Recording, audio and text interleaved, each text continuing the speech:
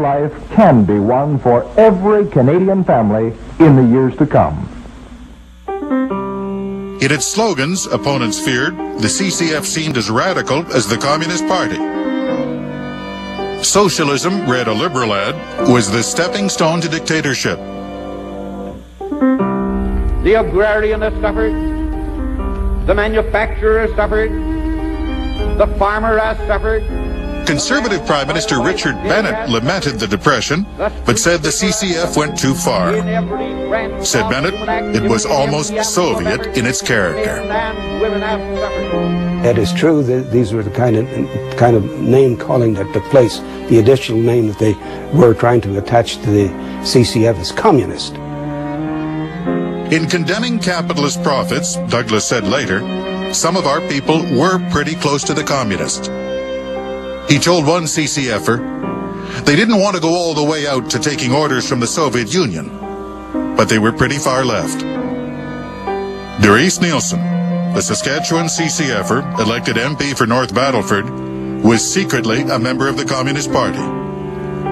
She was kept under police surveillance.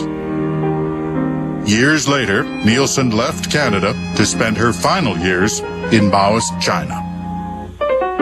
In Saskatchewan, Douglas first campaigned at age 29. The Depression, he said, swept away most preconceived notions of how things should run. Douglas, as a young man, had notions he would rarely speak of later. I don't think the average voter knew Tommy Douglas. They saw the image of Tommy Douglas that he wanted them to see. In 1934, in a CCF periodical, Douglas wrote of youth and the new day. The Weyburn clergyman proposed a program of eugenics, the sterilization of people deemed subnormal. The unsound, he wrote, should not be a burden to society. Douglas, in his 1933 master's thesis, wrote of the problems of the subnormal family, including moral delinquents, he said, like single mothers. He favored segregation of the unfit. As an MP, first elected in 1935, Douglas quietly dropped his interest in eugenics. As Premier, he would never introduce it. Instead, in campaign pamphlets, Douglas pledged CCF stood for Children Come First.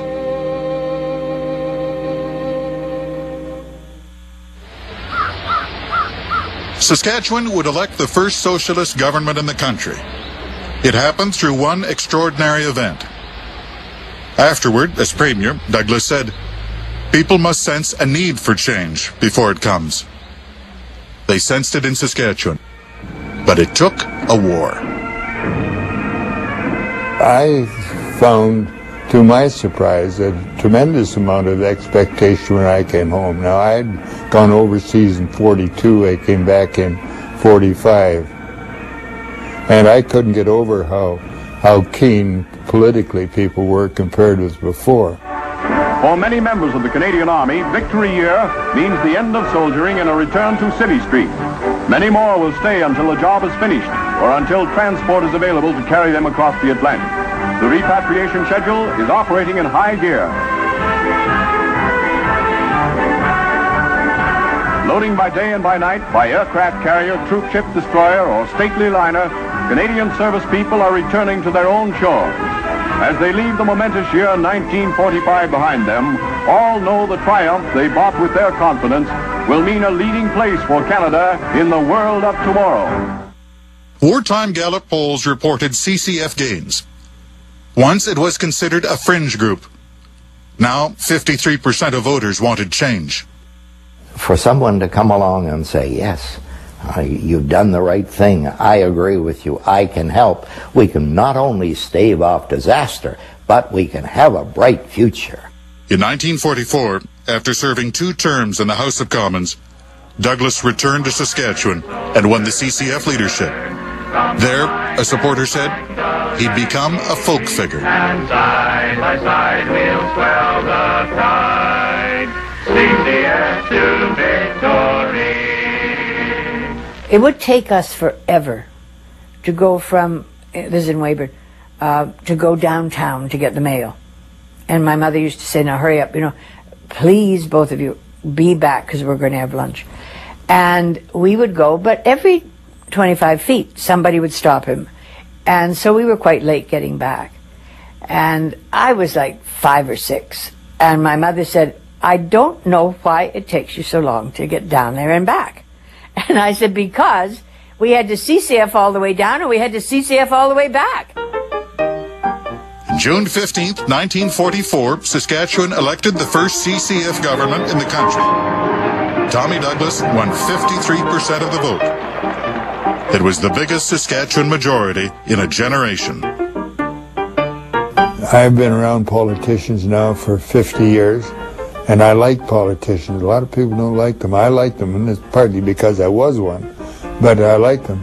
And I never met one that I liked more and admired more than Tommy Douglas.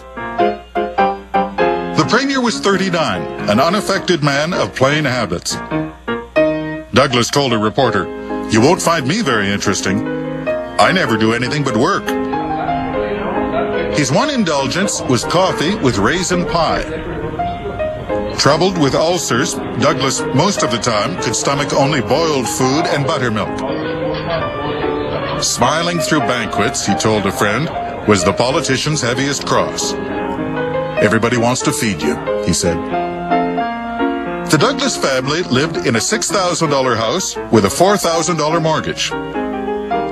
On his night off, the Premier liked taking his wife Irma to the movies or playing records at home. I remember as a tiny child at the cottage, he had old phonograph records of the quartet from Rigoletto and the sextet from Lucia, and he would play them for me, and he would say, "Here comes Caruso." Douglas developed a showman's personality. He could clown for the cameras with Roy Rogers. Once, visiting Hudson Bay, townspeople had Douglas ride in a dog cart. The Premier endured it with charm. He was so personable. People really wanted to shake his hand and touch him. There was something magical about him. He was good-humored. Welcoming a delegation from Russia, Douglas said, "You'll find Saskatchewan is like Texas, but more friendly to the United States." When praised as a saintly figure by supporters, he would bring them back to earth with a self-deprecating joke. I felt something like the man on the resurrection morning who was reading his own tombstone and said, "Either somebody's an awful liar or I'm in the wrong hole."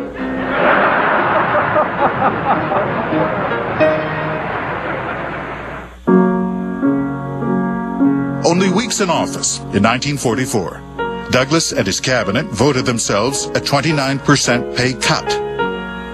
Then they got to work. They raised pensions and created Saskatchewan's first Department of Labor. It was only the beginning. Making his first appearance in the legislature, the Premier and caucus introduced 71 bills in 3 weeks. The Saskatchewan Assembly had never seen such an order paper. One bill established a welfare department. Another raised the minimum wage. In one initiative, the CCF proposed to grant workers 2 weeks paid holiday every year, the first bill of its kind in Canada. Saskatchewan would become the first to enact a Bill of Rights and legislate the 44-hour work week. Farmers were promised electricity in most every homestead and village. It was a huge undertaking in a territory the size of France. Electricity actually changed the life of Saskatchewan. Tommy Douglas was elected on the promise that he would electrify Saskatchewan, and he did, very quickly. And it just made all the difference in the world, how people lived. Another difference, promised the CCF, was plans for health. Saskatchewan introduced public hospital insurance. Basic care was provided for a $5 fee.